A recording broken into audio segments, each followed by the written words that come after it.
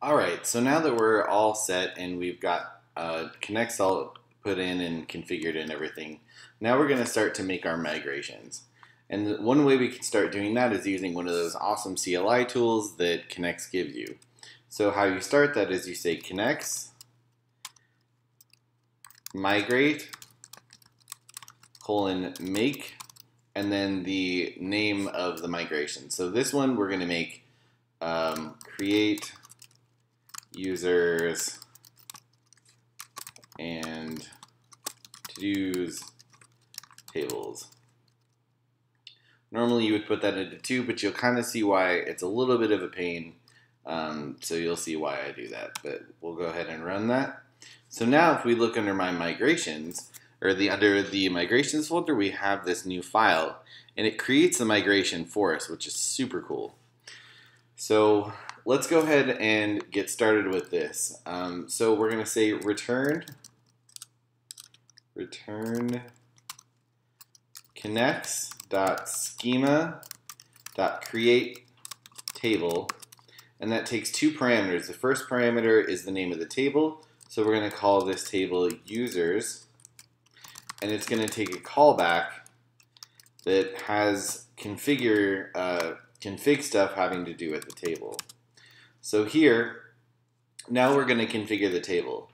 If we say table.increments, it's going to give us an ID field, and it's actually going to give us it's also going to put a primary key constraint on there as well. So we're going to leave that alone.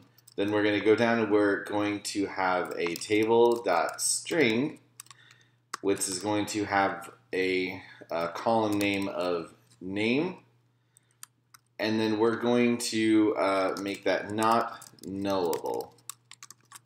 So that'll put the not null constraint on there. Next, we're going to say table.string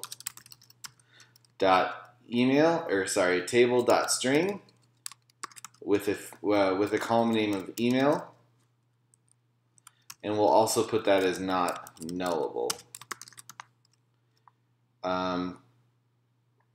And then we're going to I'm going to put a table.timestamp, and it's going to be called created at, and then we will say default to, and then Knex gives us an easy ability to just put in the current time. So we say knex.fn.now, and that'll put the current time in there. We're going to copy and paste this and make an updated at as well. Updated at. All right. So we could actually write a second migration, but I've found that it's just easier with tables that are dependent on each other to just write them in the same migration. That way you can be very explicit about the order in which the migrations run. So what we're going to do now is we're going to say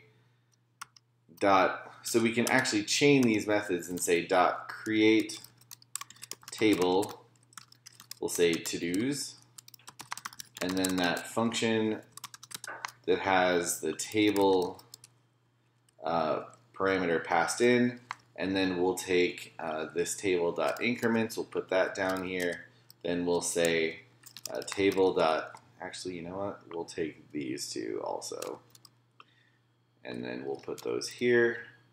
We'll get a table.string for the title. We'll take and actually we'll make that not nullable. And we will say table.boolean for completed. We'll also make that not nullable. as well as defaults to false. It almost seems kind of redundant, but we'll leave it like this right now. Then we're going to create our foreign key that's going to tie it to the users table by saying table.integer, and we'll call that field user ID. We'll say that references the ID column in table users. So they actually make it really straightforward to actually put these together.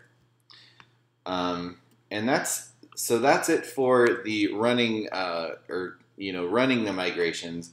Now, when we roll back, we have to use exports.down instead of exports.up. This is really easy.